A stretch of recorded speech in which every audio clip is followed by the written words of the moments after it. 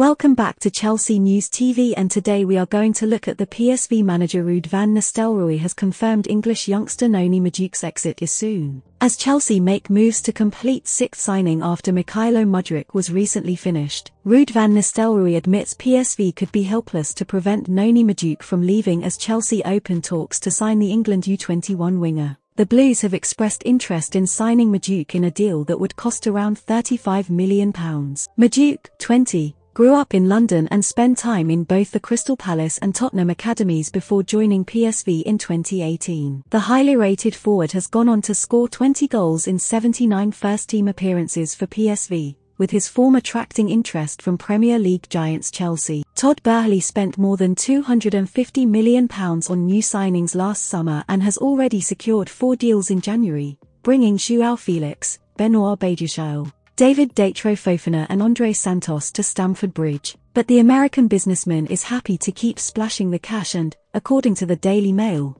has opened talks to sign Madueke, who has 4 caps for England U21. Addressing the speculation surrounding Madueke, PSV boss and Manchester United legend Van Nistelrooy said, "I know there is interest. This is due to his qualities and performance. It's a worry. We need to see if we can keep him. I very much hope for that. We must do everything we can to do that.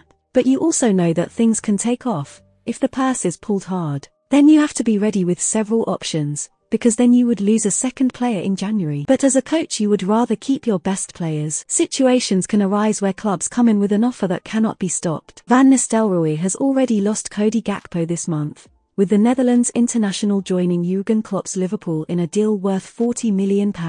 Chelsea, meanwhile, will be desperate to return to winning ways on Sunday when London rivals Crystal Palace visit Stamford Bridge. On Thursday night, Graham Potter's side were beaten by Fulham for the first time since 2006 and could be in the bottom half of the Premier League by the time they face Palace. Do you know the Chelsea news on Moises Caicedo? You will enjoy this video on your screen too.